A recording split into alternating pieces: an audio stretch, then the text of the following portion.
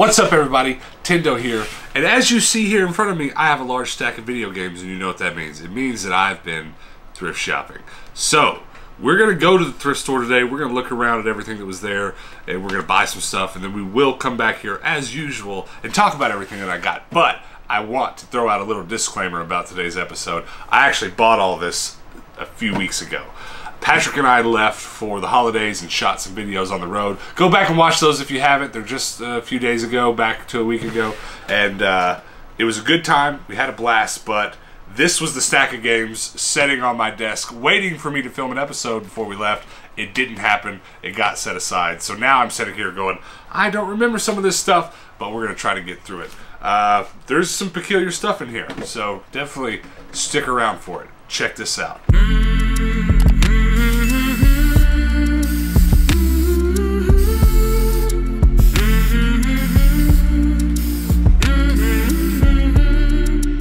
Normally when I make these episodes, I go out and shoot them, and I come right back and edit them, and it's all pretty fresh. But this was weeks and weeks ago, so I'm about to go on this adventure with you guys. I have almost no memory of what I found, but right off the bat, looking at this lockbox, maybe I didn't find so much. There wasn't really anything in there I didn't already have. And then going over to the shelves here, I'm not expecting to find much more, because this is a Goodwill that almost exclusively puts video games in their lockbox. So if the games show up on the shelves, then that means that they've in some ways failed. They don't really want that to happen. There is a Jimmy Neutron game I don't have that I'm a bit interested in. Kind of bummed that it didn't have its manual, but I'm going to get it anyways. And then pretty much the rest of this stuff that I'm finding, I either knew I already had, or like these Hot Wheel games. I had to check my checklist to see, but I did end up having those Hot Wheel games, I believe. But that snowmobile game, I believe I didn't have. Jeep game, Ben 10. There's so many Ben 10 games. It's kind of gotten ridiculous. I just thought maybe there were 3 or 4, but turns out there's just a ton, and there's different ones on different systems, and it's been hard keeping up with games like Ben 10 and some other cartoon-related games like SpongeBob, because there's just so many SpongeBob games. But I'm going to leave here with a few games. Let's move on to the next stop of the day, another Goodwill. If you were to go back and watch some episodes where I went to this Goodwill last, you would find that this Goodwill's been under construction. This was actually the first time I'd been to it since they'd finished the construction out on the front of the building. It looks nice. It looks nice and new. And their game section is looking a little bit better than the previous Goodwill. I'm seeing some Gamecube sports games that I'm going to have to check and see if I don't already have. But otherwise, I'm not seeing a lot I don't have. And then after looking through what was supposed to be the game section, I'm just kind of checking the rest of the DVD section to make sure there's no other games. There was a Sonic DVD, which is pretty cool. And then this Hitman 2 game, I had to check if I had it. I believe I had it, but maybe for another system. And then this Gamecube game, Blowout. I was very happy to find that. Second time today, I'm bummed to find a game I really wanted that didn't have its manual, but I'm going to buy it anyways. And then a GameCube baseball game that I didn't have, so let's pick that up. More GameCube stuff. Now let's move on to the last stop of the day, my favorite store in the world, Zia Record Exchange. Now, there's a deal going on right now for games that are under $5 that are for handhelds. The games are all 3 for $10. So I'm going to leave with at least 2 stacks, and I'm going to start out looking through the PSP games. There was a lot of neat stuff in here that I would have loved to have had, but the only stuff I could find in here that I didn't already have was puzzle stuff, at least the stuff that was under $5. So I'm going to grab a couple of puzzle games out of here, and then I'm going to keep moving, checking the handheld stuff. This isn't really part of the deal, but this is where I've gotten some of my good stuff. Like my Wavebird controller for my GameCube, I got hanging right there on that rack, and it was like $12. That kind of crazy stuff happens here. That's why I love this store. This is a lockbox where their higher end cartridges go, and there's just nothing in here for $5 and below, so not really worth looking at for today's deal. There was some tucked underneath the shelf cartridge stuff down here. This stuff was all bottom dollar, and I got really excited when I found a box full of Game Gear games. If you've only been watching the channel for the last month or two, I've not bought a lot of Game Gear stuff, but if you go back to my earlier game hunting videos, it seems like it's all I bought sometimes. But pretty much everything Game Gear in this box I already had. There's not really one cartridge I didn't have, so no Game Gear luck today. And here's a brand new lockbox in this store. This has not been there very long. It's just got like the highest end of the highest end stuff in it. and they've kind of moved everything around recently. And so I'm over here looking at this stuff, and I've never seen one of these Return of the Jedi Quiz Whiz. I guess it's just for one of those Tiger specific things with its own cartridges. You know the Tiger stuff. But that's all the stops for today, so let's head back to the game room and talk about everything that I got. Alright guys, we are back, and I'm going to jump right into all this stuff that I bought. The first one is probably the weirdest one. Harvest Moon for the Gamecube. Harvest Moon, A Wonderful Life. And this was really funny because I did not buy this in the normal parameters of this episode. What happened was I went to a Goodwill several episodes ago, and I missed this. It was sitting there on the shelf. And I have the worst luck with GameCube games because here in Phoenix, they wrap stickers right here in the same spot on every single game.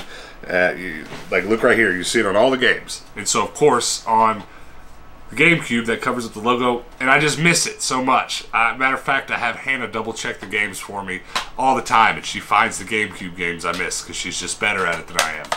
But someone in the video, in the comments section on YouTube said, hey, you missed that game, and I went back immediately, and it was still there, thankfully, because it's not the rarest game in the world, but it's worth a few bucks, and I'm definitely glad to have it, because I love me some GameCube. But that was that, and then let's go through these regular games first, and then we'll go through this handheld stuff. Batman 2, DC Superheroes, Lego game. Very nice. Hitman 2, it's a little bit gummed up, but I only paid a couple bucks for it, so no biggie. All-Star Baseball 2003 featuring Derek Jeter. And then FIFA Soccer 2002. Monster Jam, I was pretty happy about this one. Another GameCube game, not mad about that. Blowout.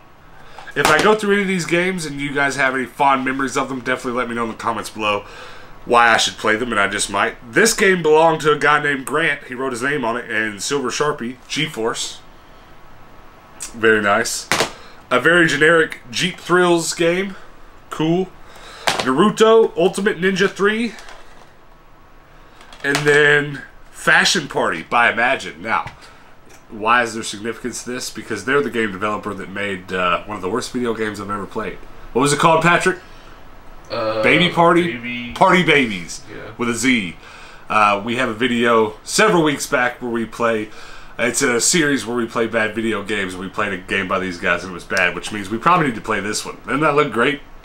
Does that look like something you'd be into, Pat? Maybe. Probably win it. Comment below. Should we play that on our bad video game series? Here's one that looks good. Kids Playground, Dinosaurs, Shapes and Colors. That looks wholesome, doesn't it? Jimmy Neutron, Boy Genius for the PlayStation 2. Fantavision. I don't know anything about that game. Looks very, very interesting. And then HSX, Hypersonic Extreme. Some sort of rip-off Star Wars racing game. It looks like Pod Racers, but not really.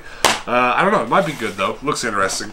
Next up, I went to Zia on today's episode, and they had a deal going on where you bought 2 handheld games and got the third free.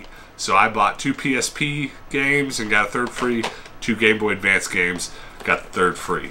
And so I got all this pretty cheap. Yeah, I got all of this for like 18, 19 bucks.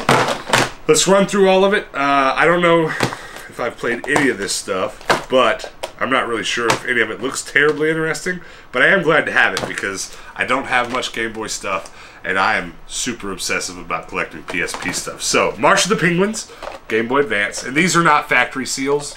These are their seals they have at Zia's, so I'll be taking that plastic off and putting these in protectors, like...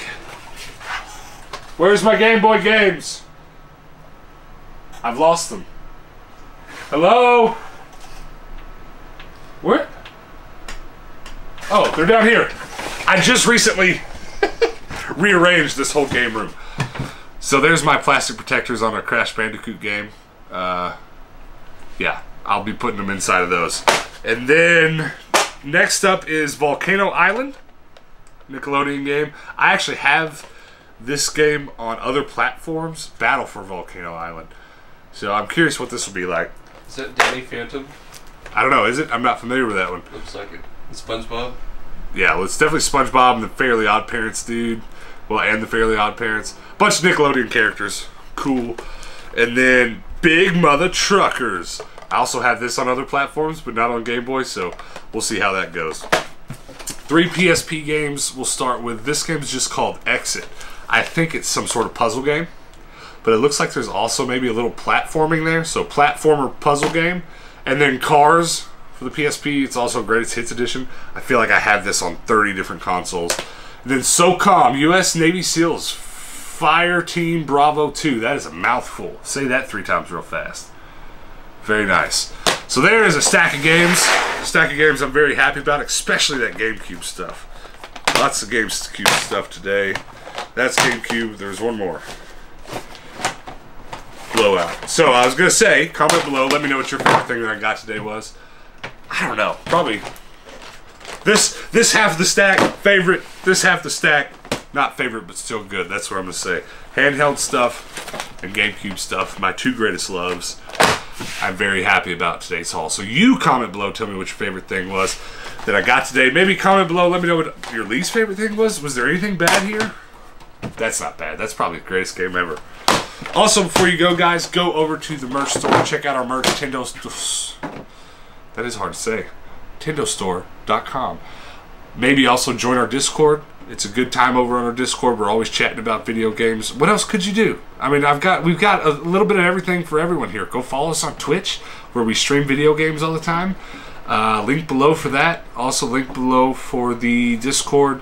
What else can we get out of these people, Patrick? What else do they have to do? Instagram. Go follow us on Instagram. Username here, Twitter. It's all below the videos. So if you want to follow us on other platforms, just scroll down beneath the video. There's all kinds of ways in which we can keep you entertained. Come hang out with us on some of those other platforms. And also, before you go, guys, here on YouTube, make sure to hit that like and subscribe button. Every sub counts. We're getting closer and closer to 1,000 every day. That's why I keep begging. I just want to get to 1,000. I'll still beg after 1,000, but not so much, because 1,000 is where it's at. 1,000 is where you actually get to become an official YouTuber. Like, it becomes real, you know? It's like, it's a real thing, and I'm excited to get there. Also, if you are subscribed, or if you do subscribe, hit that bell notification. Ring it. Ring the bell. Ring the bell. A little shark. That way, you'll get a notification whenever we post a video in the future, and then you can come back at that point. You can hang out with us then. And until then, guys, peace out.